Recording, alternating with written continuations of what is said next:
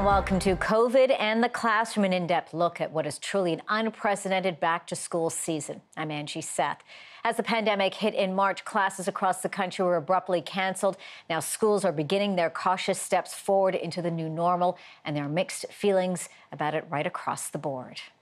I don't think there's enough research on kids yet. I really want him to get a proper education that I know I don't think I can give him that with the online learning at home. I miss having free days, but it's okay.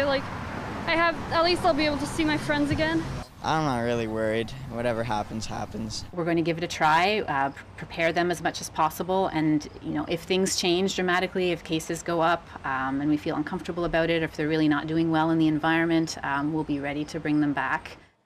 Well, over the next hour, we're going to hear more from educators and students about the return to class. We'll talk to a psychologist about preschool anxieties running high for many parents right now. And we'll also take a closer look at the unique back-to-school challenges faced by Indigenous communities. First, let's take a look at a big question for a lot of parents: how to prepare yourself and your kids for the classroom. And of course, to answer that, let's bring in CTV's infectious disease specialist, Dr. Abdu Sharkawy. Dr. Sharkawy, great to have you. Nice to see you, Angie. Let's kind of start right off the board here as we've been, tracking numbers here. We've been seeing cases in schools in some provinces now. I first want to get your take on that and what your message is there. Yeah, I'm not surprised. I think it's understandable that we're going to start seeing trickling in of cases as more communal environments are reestablished, and schools are certainly front and foremost when it comes to that. I don't think we want to get too far ahead of ourselves, and we need to recognize that if outbreaks are understood and identified early, we can prevent small brush fires from becoming bigger problems and reintroducing COVID-19 into our community. So I think we all just want to take a deep breath here and understand that as long as we continue to keep community transmission at a low level, we should be okay. You heard from some parents speaking there, expressing their concerns. As a parent yourself as well, what's your message to Canadian parents out there? I feel it. I understand the sense of anxiety, the apprehension, the uncertainty, very much so. And I think that how I'm preparing myself and my family is just to make sure that we communicate with each other as much as possible, to validate each other's anxieties, what we're worried about, what the unknowns are, and more than anything, just to model good coping mechanisms, to model good behavior for one another. So that means that we're very big on the idea of making sure we're conscious and aware of hand hygiene and masking and distancing in all circumstances, and making it something that's healthy and positive rather than something that is out of fear or out of a sense of concern that there's something out there lingering that's out to get us. And I think that's an important thing to bear in mind, to make this a moment of empowerment as a family unit rather than something else. And having that honest conversation, you mentioned that communication, that conversation, but having those honest conversations with your children, that's really critical, both for kids and parents, but for kids especially, so that, they really understand what's going on, but then they feel comfortable to talk to you about it. Oh, absolutely. And make no mistake about it, I think kids are going through a lot. They've been missing their friends. They've been missing the organic routine of learning now for several months. And now they're going back to a situation that's going to seem foreign and unusual, with staggering of entrances and cohorts and masks everywhere. And I think that we need to prepare them for that. We need to understand what their anxieties are around that. And we need to focus on the fact that if we do things the right way and frame things with a positive message to make masks fun and cool, and to remember that we've learned and adapted so well up to this point in time, we'll give kids an opportunity to get a head start on the school year, again, with a sense of empowerment and with a sense of confidence rather than one of fear. Yeah, and having those conversations, as you mentioned, is so important. I know that you've got 3 beautiful boys, 2 of which are going to be going back to school. You've been having great in-depth conversations with them about masks and ensuring that they know exactly what they need to do to properly wear them. The best way I think we can describe this is to have two of your boys come into the shot here. I want to introduce them to our viewers, of course. And we know that you've been also talking to them about, sanitizing their hands, making sure that that they're keeping their hands clean. So right now we're looking at, we've got 9-year-old Sufyan, and right behind there, wearing that mask right now, is 7-year-old Amin. Boys, it's so good to see you. So Sufyan, can I see your brother there is wearing his mask. Can you show us what his mom and dad taught you in terms of keeping yourself nice and that proper hand hygiene, and how you put on a mask? So you get the hand sanitizer and just rub it on.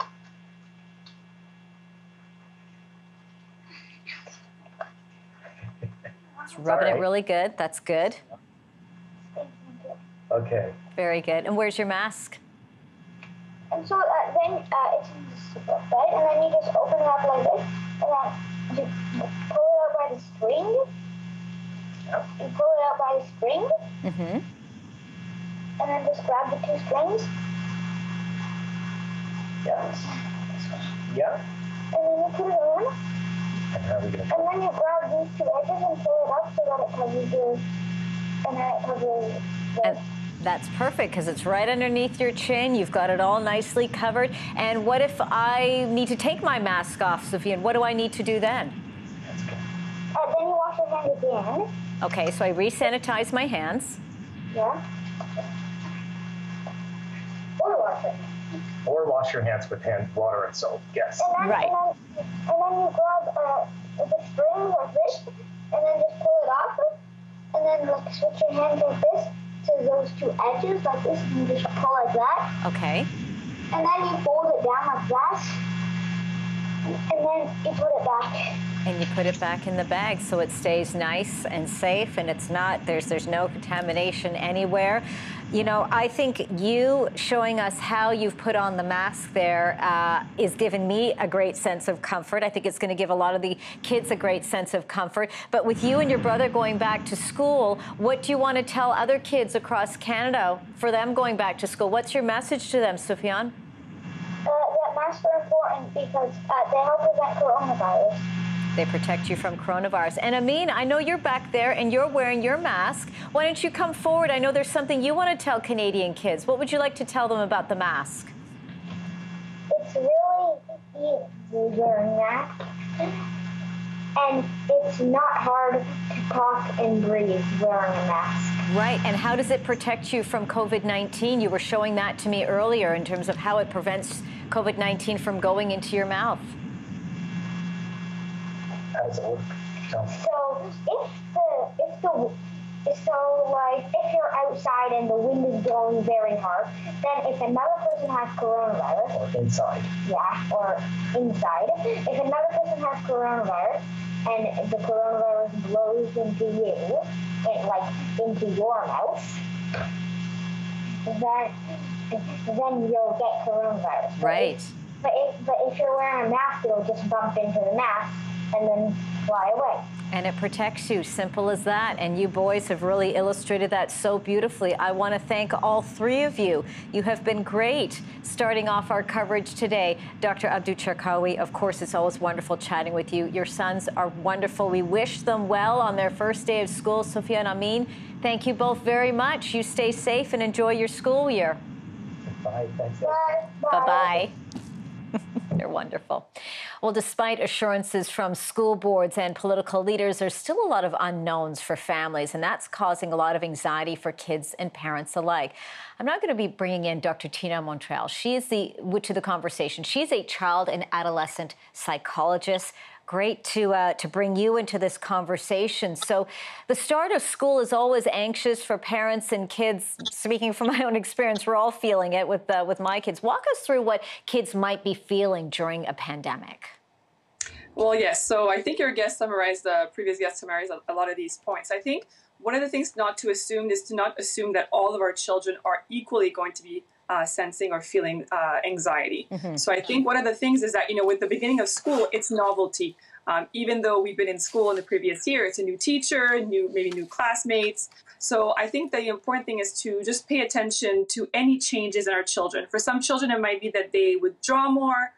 They're not as external, as open, as bubbly as they usually are. And for other kids, it could be the opposite. It could be that they're becoming more irritable, more frustrated. Maybe all of a sudden there's symptoms, bodily symptoms, like, sort of like stomach aches or other headaches, for example, that could be signs that they're sensing or experiencing some anxiety.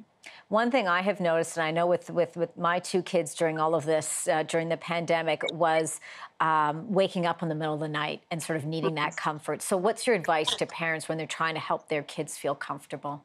Yes. So I think one of the things is that when our children seem to be anxious, it does create a sense of instability and anxiety in us. So that's why, one of the first things I've been saying in helping our children is first helping ourselves.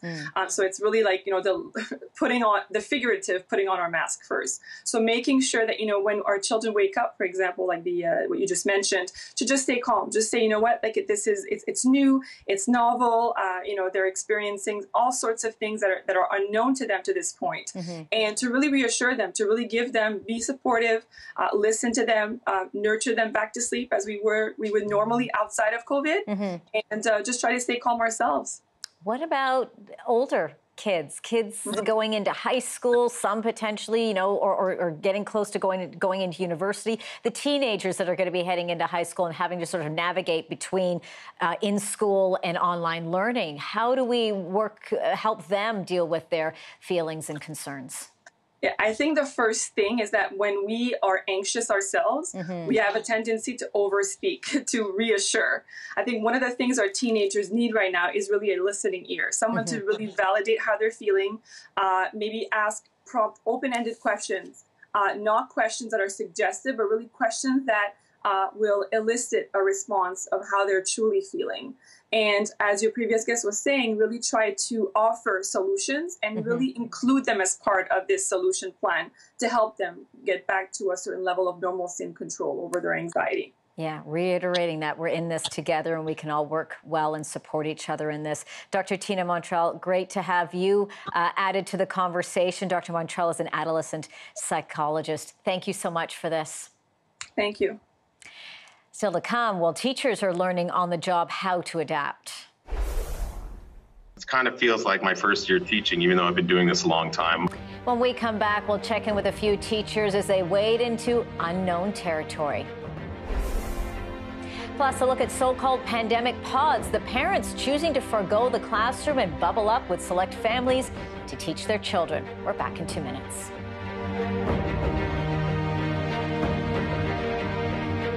You're watching CTV News Channel.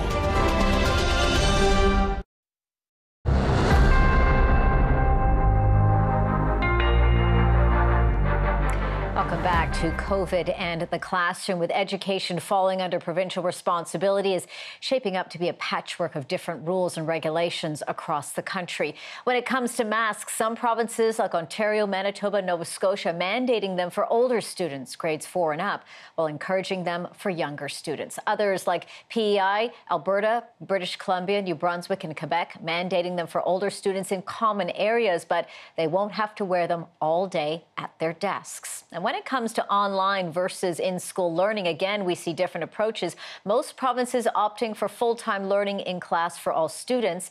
Manitoba, Ontario, and New Brunswick all opting for classroom learning for students grades kindergarten to grade 8, with high school students learning partly in class and partly online. To give us their perspective on all of this now, 3 teachers join me now. Linda Kwan is an English teacher in Vancouver. Christine Buchler is a high school art teacher in London, Ontario. And Deborah Buchanan-Walford teaches adult students as well as in Ontario. Thank you, all 3 of you, for joining me today. Thank you for having us. Thank you for having us. Linda, let's start with you first. How are you feeling about this start of the school year? Are you ready? Mixed bag. I am very excited, a bit anxious, and I've been chatting with my colleagues the past few weeks about their feelings as well. Some of them are downright scared. I personally feel excited and a little bit anxious. And yeah. Deborah, how about you?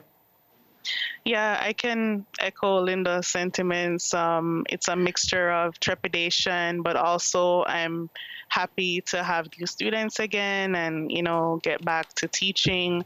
But there's still a lot of unknowns. So that's kind of a bit where the anxiety comes from. And Christine, you teach high school students, you teach art. What is going through your mind right now?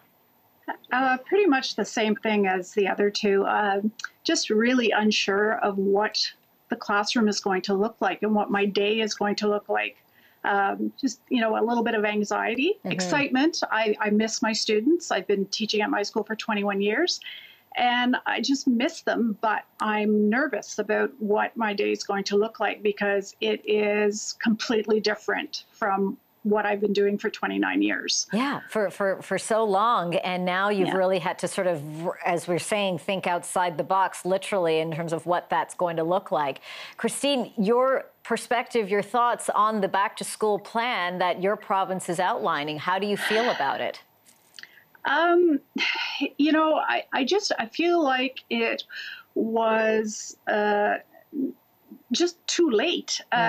We didn't get information. We still don't have information about how things were supposed to happen. I literally just got my schedule on Friday. I still don't know what my timetable and my daily timetable is going to look like. We weren't involved as teachers, and that made it difficult. But now we have to figure out how to make it work in our classroom. And I just don't feel like we were given enough time. Deborah, what are your thoughts? I know you teach adults. Yeah, so the adults I teach are in the high school system. So a lot of what is said for, students in high school is the same for us, which is not really the best, seeing that they are adults and they have, different needs for flexibility and so on. And I know that the board and administrators have been working very, very hard. But as Christine said, it's a bit late and there's still a lot we don't know. As similar to her, I still don't know what I'm going to be teaching. I don't know how many students I'm going to have. Right. There's a lot we don't know right now. And Linda, you outed there in Vancouver. What is your take on the government's plan there? Our back to school plan is a hybrid of face-to-face and also remote. So this reduces our class size to a maximum of 15. And for instance, my English 11, my first course will be split in the morning and the afternoon. I just recently got my plan as well, my timetable, on Friday. And so I'm still trying to digest it and see how this is going to work. And it's a bit overwhelming.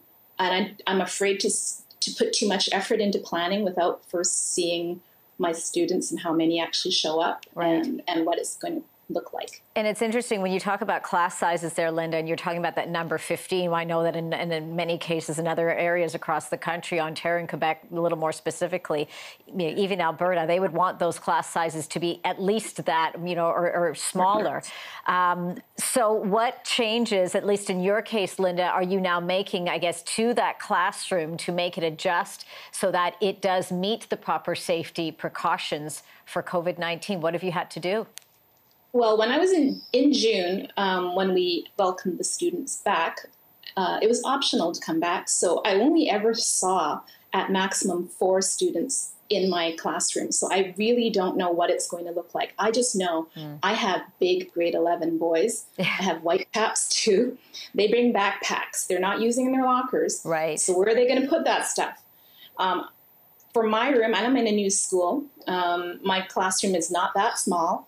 But even with them physically distanced, all the desks physically distanced, I could only fit 12 in there. Okay. And I was kind of like having to stand close to my whiteboard.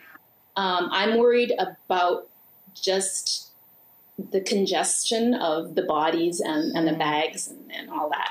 And Deborah, what are your thoughts here? You've got adults in high school there, and again, with all those unknowns, how do you think it's going to, what have you had to now figure out what you're going to have to adjust in the classroom in terms of learning and teaching?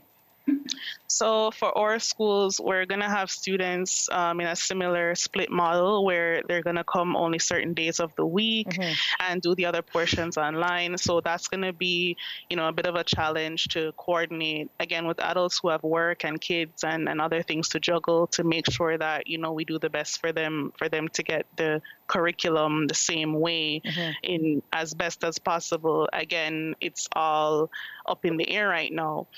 The other piece, as was being mentioned before, with space, there's no more cafeteria, there's no more anywhere to have a break. They're not allowed to eat in the building. And again, we have people who have all kinds of conditions, so we're going to have to accommodate them too. So it's a lot of juggling physical space as well as the online realm. Christine, as we mentioned, you teaching art. Linda talked about her classroom sizes looking to be relatively small in the 15 range. What are you anticipating you're going to have in your class, and how are you going to be able to teach art? What are you going to try and re-navigate? Well, my situation is a little bit different. I teach in a rural high school that's over 150 years old with 4 additions on it. So every part of the school is different. Yeah. My particular part of the school does not have air conditioning. I have a very tiny classroom that at best, when I'm 4 at a table, can accommodate 21 kids. I have 24. In my current classroom. So my principal has been wonderful, my principal and vice principal, at trying to figure out how we're going to make this work in a school that doesn't have air conditioning, has very small rooms. So we've actually been moving furniture, taking furniture out of classrooms. I'm actually not going to be teaching in my art room. I'm going to be utilizing 2 classrooms where I will have my supplies in one room and my classroom, which is going to be the fashion room, which is next door to mine. And so I'll be going back and forth between those 2 rooms to try to accommodate the social distancing. But social distancing is very difficult in our school. Yeah, so, a lot of juggling I can see for all of you. But, I mean, it's a conversation we need to be having. We need to be hearing about Linda Kwan, Christine Buechler, and Deborah Buchanan-Walford. It's been wonderful speaking with all 3 of you. I wish all of you good luck and appreciate all of the hard work that you've been doing. Thank you so very much, Angie. You're welcome. Well, after the break, it's the parents' turn to weigh in. We all need life to start to resume, but I am a little scared that kids are kids and they don't understand rules all the time. What are the top concerns and considerations for parents sending their kids back to class? That conversation when we return. In solidarity for all the parents out there that have to live this situation. I think there's inconsistent application of the government measures right now in the school. Plus, later we'll introduce you to one Quebec father taking matters into his own hands when it comes to tracking outbreaks at schools.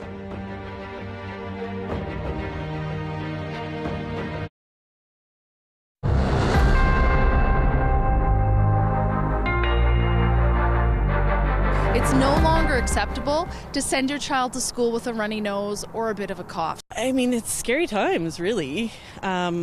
It's a lot of close contact between the students, and I mean, they're gonna do the best they can. We're excited to come back and excited to see our friends.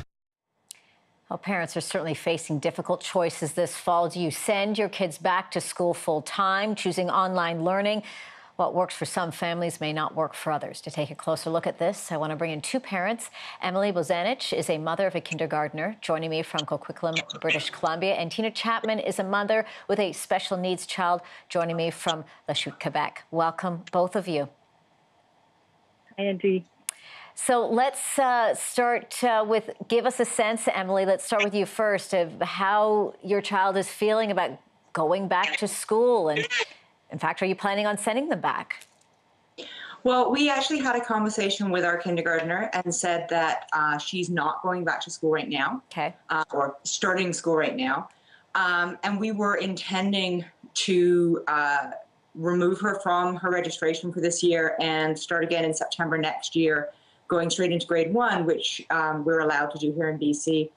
But we've been pleasantly surprised by our school that they've actually offered us a gradual transition. So we've been able to keep her spot. And while we're not looking at entering the school system at this point, we now have the flexibility to maintain her spot and return when we feel comfortable, which will not be until we're predicting at least until after Christmas. And until after Christmas. Okay, and Tina, what about yourself? From the beginning of August, I knew I was going to be keeping my son home just because of the way the pandemic is going. And I spoke with him, and he told me he was very afraid to go back to school because he didn't want to get myself or my parents sick and then risk being separated from either one of us. Yeah, it's a difficult thing when you hear your child say that, eh, Tina? They're getting a sense of how serious this is, but they don't want to hurt anybody. Tell me a little bit more about that conversation that you had with him about that and sort of what he's been feeling during all of this. I'm very honest with my son. I don't shelter him from anything that's happening in the world because when we're in these kind of situations, he needs to be able to understand what's going on, to be able to know how to keep himself safe during these times. So every day he asks me, is the virus gone yet? Well, can we go to Africa? Can we go to London? He has a list of places he wants to travel to, but he knows that if he was to go to school and bring the virus home, if I got sick, he would then have to leave home and go stay with my parents, but that would be a risk. Yeah. He would really have nowhere to go. He's such a special little boy there that you have. Emily, what are you feeling? What have you been able to talk to your little girl about in terms of explaining to her that she's not going to be going back to school? And what is it that you're going to then be doing with her during this time, I guess, at least between now and Christmas? Well, she's very aware that we call it the bug going round. They're trying to keep it at a five-year-old level. And she's very aware that it's there. She knows that we need to give people space. If we're anywhere where we're indoors with other people, we all wear masks, and she's very comfortable with that. And that actually influenced our decision about not sending her back because she would be in an environment where other people weren't wearing masks. And there are plenty of children that don't know about keeping space. And that really causes her a lot of stress. So that was a big consideration for us, was putting her in a situation where she might understand the rules, but there are plenty of children who may not because it's kindergarten, people are learning at different levels.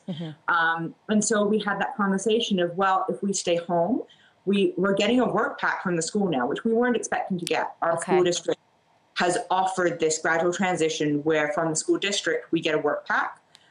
She's registered in French immersion, so we have a twice weekly Zoom class with a French tutor.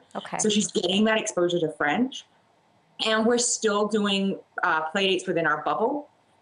So we have lots of activities that we're doing outside and that we're including other children from our social bubble in. So she's still getting some social interaction. So enjoying her time just in a less stressful environment because, the kids understand what's going on, at least to their level. And it's so easy for them to get overstressed and over emotional about all of this because there are so many concerns. Yeah, no, you're right. There absolutely are. And they're probably seeing, what you're going through and just a little on the concern on your face.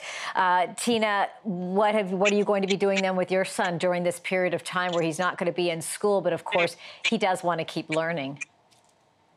We were one of the lucky few families to get that medical exemption that Quebec requires for distance learning. It was not easy to get it by any means. And they are supposed to start on September 14th. So I'm still in the dark of how that's going to go. We're supposed to find out this coming week of how it will go. I'm not sure if it's going to be a teacher that is from his school that knows him, that knows his history, who has access to his IEP or knows what he needs to learn. So in the meantime, I've been accessing a website that his previous year's teacher gave me access to print out worksheets for him that we do writing and math and geography and science. And we've been doing that twice a day, 5 days a week until he starts on the 14th. And from there, I'm really not sure how it's going to go at this point. We're still very much in the dark, much like the teachers are in the dark. Yeah, taking it one day at a time in hopes that we can sort of get through it together and make sure that our kids are still benefiting from the education. It's been great chatting with both of you on this, such an important conversation. Emily Bozenich and Tina Chapman, thank you both. We wish you both good luck as you enter this new chapter. Thank you. Thank you, Angie. You're welcome. Coming up, the struggle for First Nations communities to reopen schools safely. We're among the most vulnerable populations in Canada right now. They say they need more funding from the federal government to make sure students don't fall through the cracks. We'll have more on this when we come back. Stay with us.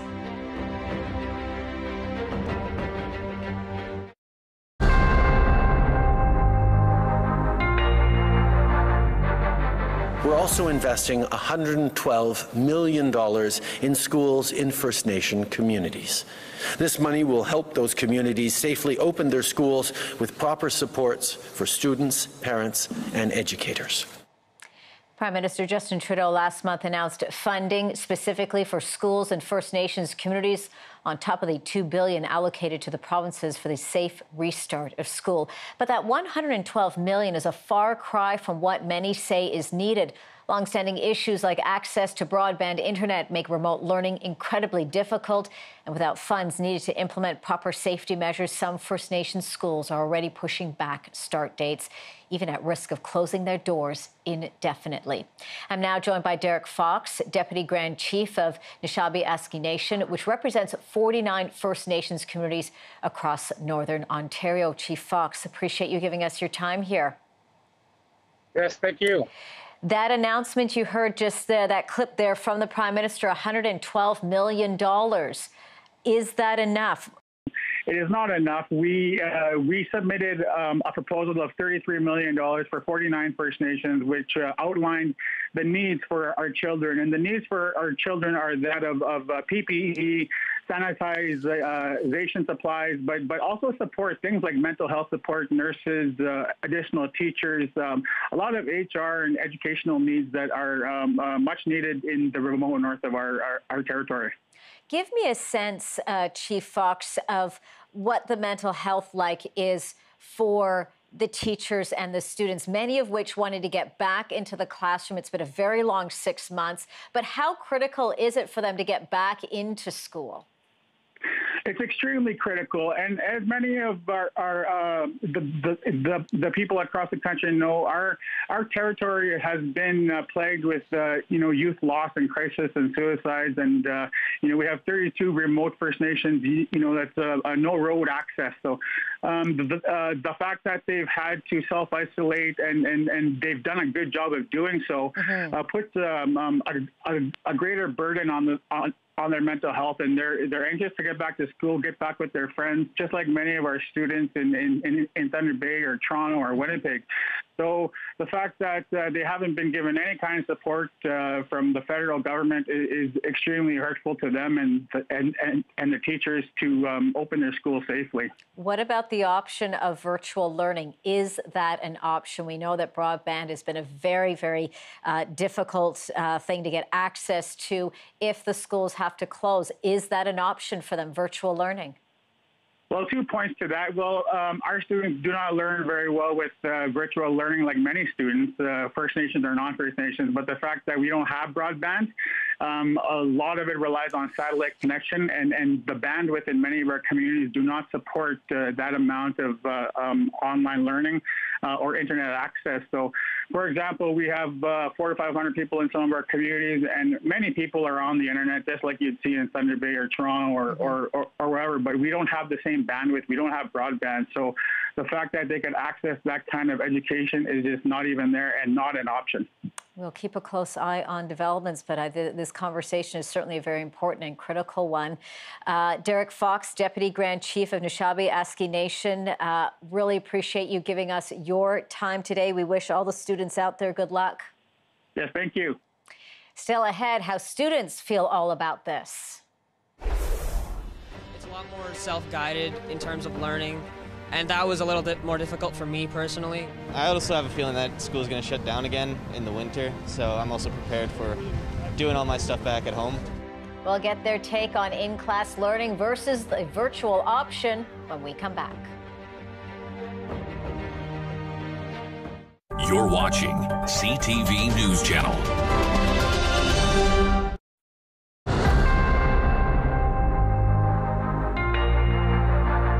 Let's get some perspective now from students themselves on how they're feeling during all of this. Aiden D'Souza joins me now. He's a Seneca College student in Toronto. We're also joined by Brenda Cheslin. He is the chair of Canadian Alliance of Student Association from Halifax. Great to have you both on the program. Thank you. Thanks for having me. Aiden, let's start with you first. Your thoughts about getting back into the classroom during a pandemic?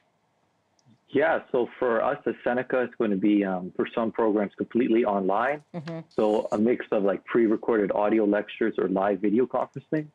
I find that is a much safer option right now during the pandemic, but also the social aspect of it as well. All of our events like Frosh, orientation, for new students and current students, all moved online as well. So I'm definitely excited to get back to the new school year this year, even if it is virtual. Even if it's virtual. Bryn, what are your thoughts? Yeah.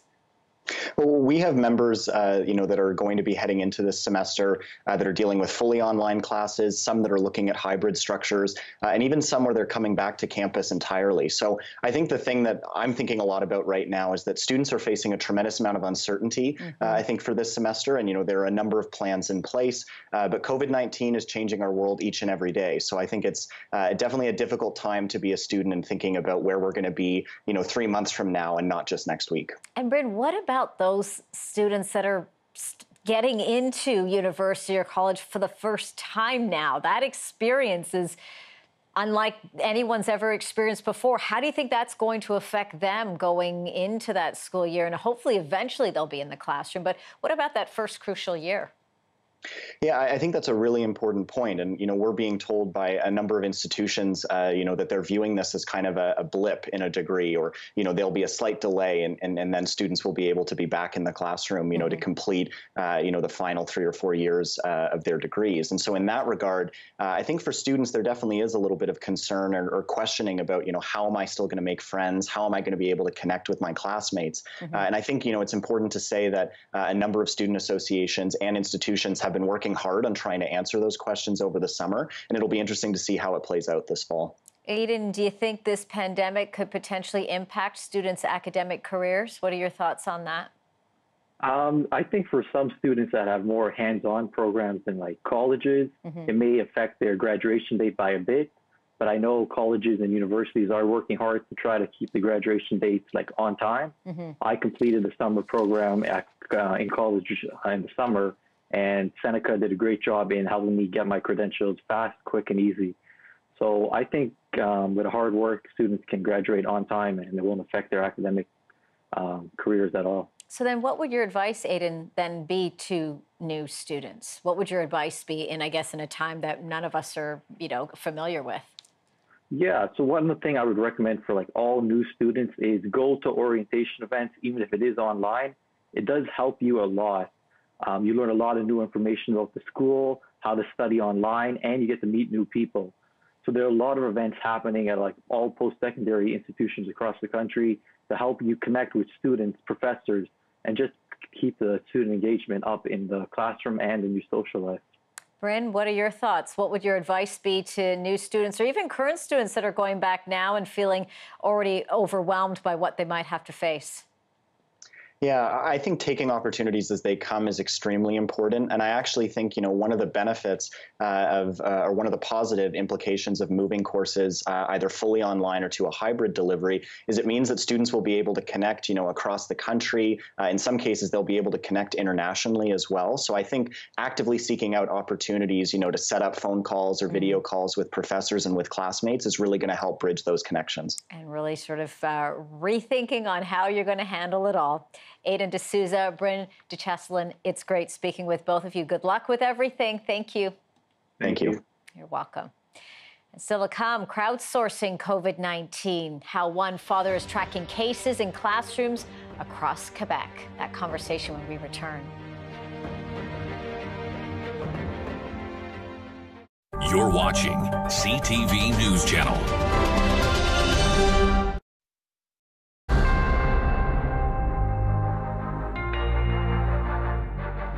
Welcome back to COVID and the Classroom. I'm Angie Seth. Some parents are choosing to skip traditional schooling altogether, opting instead to form what they're being called pandemic pods with other families. Small groups of children will be homeschooled together either by a parent or private tutor. Here to explain is Rachel Marmer. She's the parent of 4 children and also the founder of Learning Pods Canada. Great to speak with you today. Thanks for your time. Thanks. Good to be back. Hi. Thanks for having me. So explain to us again, just more of so in a nutshell or in your terms, what these pods are and how exactly they would work. Sure. Well, they're really a reaction to a problem that a lot of parents are facing right now with COVID-19 and what I would probably call inadequate back to school plans. So I think what you're seeing is a reaction to parents who are just feeling like they need alternative options. Learning pods are really, they can be arranged in a myriad of ways. So there's not really a one-size-fits-all way to run a learning pod. It's really customized learning. So that's it in a nutshell. That's it in a nutshell. And you started a Facebook group basically about this. What's the reaction response been so far? What have you been hearing from other parents? Yeah, I mean, like I said, I think that everybody's feeling like our leaders have failed us, and the reaction from the leadership right now has been inadequate for our children and back to school. So I think that, you know, what you're seeing is just a gut reaction from a lot of families and teachers as well. Feeling like they're not being prioritized or taken care of in an adequate way for back to school. You know, 100 people are not allowed in a building right now, more than 100 people, and yet we're throwing our kids to schools of 300 people or more. You know, so there's just a lot of problems, and I think this is a reaction to that. What is the plan then, or I guess your plan in this case with regards to your kids in terms of how long you're looking to maintain the pod? At some point, would you be looking at having them go back to school? Like what is that point where you're going to decide to say, I feel it's safe and we can now go back to the traditional learning of in class? That's really not up to me. That's up to our leaders. That's up to a whole host of people beyond my control. I think it'll take a lot for parents to feel like we're in a place that we can go back. And the new normal is a phrase that's touted a lot. So I think maybe this will be part of that new normal. We've adapted in the way we go to work, and we've adapted in a lot of ways, and maybe in the ways we educate our children, we need to start adapting as well. So maybe things don't go back to the way they were because, you know, we're being hoisted into a new normal. So this might be just part of that schema. And this might fit in, you know, very well into what we're looking at with the new way things are. Right. All right. Well, we'll keep a close eye on that. And certainly, again, parents doing what they can to keep their kids educated. Rachel Marmer, it's great chatting with you. Thank you very much for this. Thank you so much. Always lovely. You're welcome. Let's take you over to Quebec now, where it remains unclear how transparent the government will be when it comes to making COVID-19 cases in schools public. But one Montreal father is stepping up to the plate, creating a website to keep track of cases. Olivier Drouin is joining me now. Great to have you on the program. We've had a lot of talk with regards to what it is that you're doing here and trying to track cases. You've got 2 daughters, I understand, ages 13 and 15. Talk to me first about your concerns about them going back to school. I guess it's a universal concern as a parent. When I saw the back-to-school plan from our Minister Robert here in Quebec, I was worried. There was a few things missing that some other provinces that I've heard on your program are doing better than Quebec. For example, online class is optional, or social distancing, or mask in class, proper ventilation. So these things are not there. So when I saw that, and I saw that outside of Montreal during the May period, there was back to school, and there was no data around the COVID cases, I wanted to do something about it. So I decided to put this site together. You put the site together, and I understand you've had quite the traction on that site with the number of people checking out the numbers. What have you been able to find so far compared to what the government's been putting public? That's correct. I've had over 800,000 page views on the site, and I have 84 schools that have been confirmed as having at least one COVID case, which is quite a lot. And the government came out with on Friday night around 5 p.m. with a list of 46 that they deem to be the same as I'm reporting. So there's a huge discrepancy. A huge discrepancy. How are your kids feeling about all of this? That conversation you're having with them is, I'm going on the assumption, are you having to send them back to school? Yes, I am, and it's quite positive. I'm not sending my stress on the kids. The kids, I have a positive experience. They actually enjoy getting back with their friends. They actually wear their mask in class, so they're quite aware of the risk, and it doesn't take away from their experience. Even though it's an imperfect back-to-school plan, they still are kids, and they're enjoying school. And how long are you planning on maintaining the website now, again, as you continue to track those numbers?